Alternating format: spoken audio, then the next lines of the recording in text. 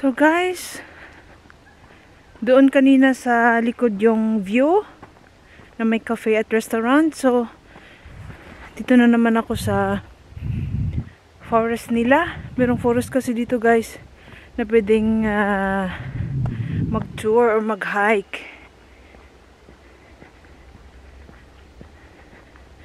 Ang lamig guys. Malamig talaga siya kaya meron akong gloves.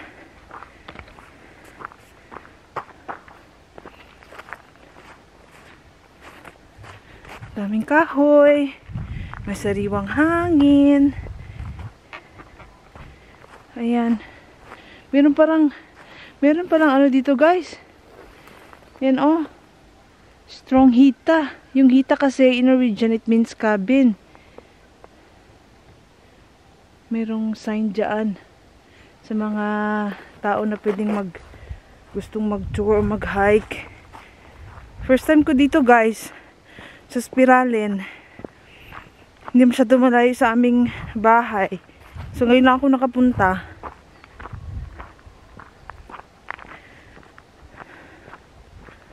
Sarap ng sariwang hangin guys. Dami pa rin kahoy oh. Daming kahoy.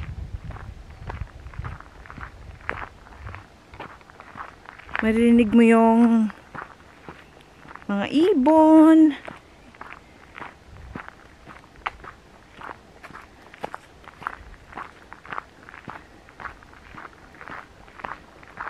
Ganda.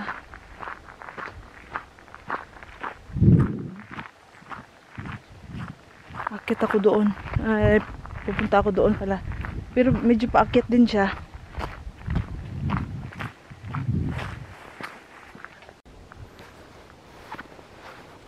Dito guys, nandito ako sa may tinatawag nilang Frilufts Museum, a free air museum, and it's open for everybody who wants to come here. And dito guys, nakalagay dito yung mga iba't ibang houses in the old days, iba-ibang type ng store for the old days dati. So ayan siya guys, I think yan siya. Isang uri ng bahay din for the old days. So, nakikita nyo guys, gawa siya ng kahoy. Kasi dito sa Norway malamig. So, most of the houses here in Norway is made up of wood. And ito naman guys, itong klaseng bahay na ito,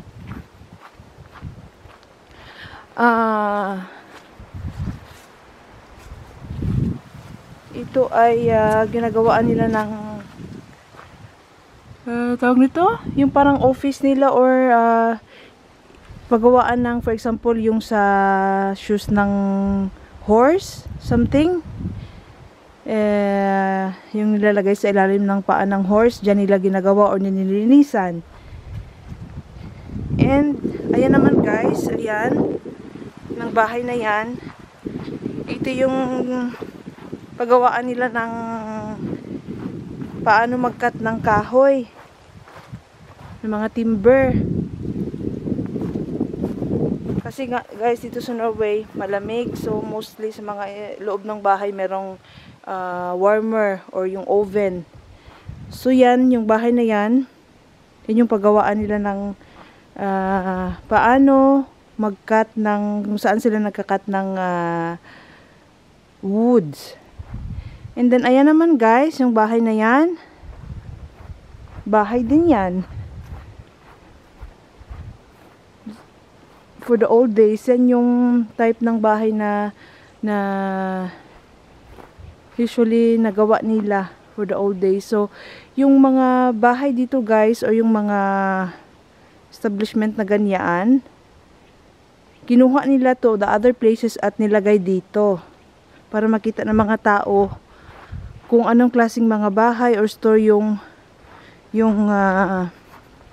ginawa nila for the old days. So, a very historic houses or museum dito guys.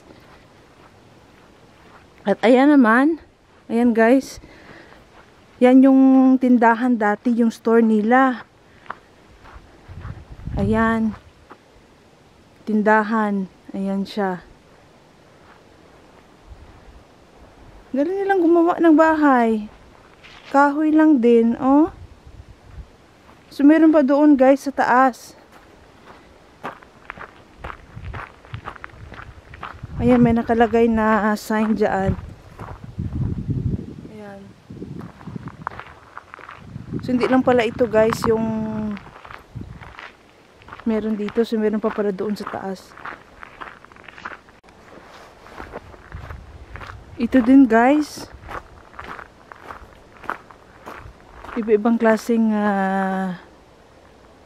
bahay or establishment for the old days dati. Kaso, hindi ako makapunta doon sa loob kasi nire-repair nila or may tinatrabaho sila. So, ayan guys. Yung klaseng bahay, hindi ko alam kung bahay ba talaga yan or pagawaan or something. Tingnan nyo guys, yung ilalim ng bahay na yan, bato. Nilagyan na nila ng bato. Ayan. Oh, bato. Creative sila for the old days, guys.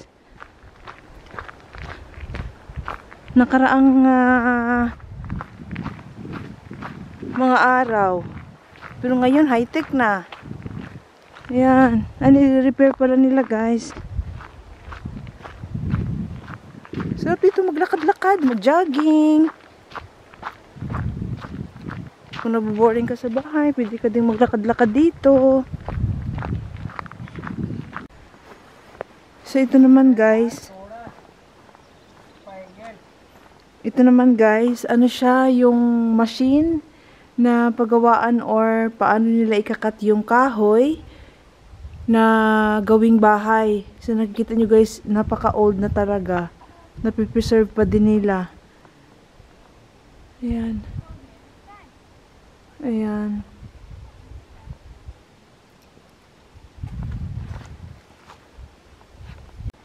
Ito dito naman guys. Ito yung mga bahay dati. Around 18th or 19th century I think. Ayan, imagine guys, dyan sila nakatira dati. 18th century. Lumang-luma na bahay. Tsaka nakalagay dito, ayan, houses from Hallingdal and Krods, Herad.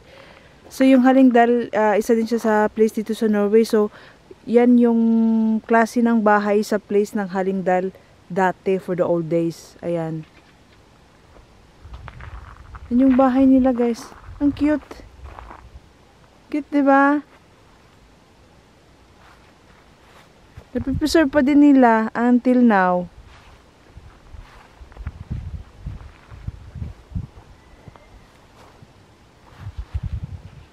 Ayan.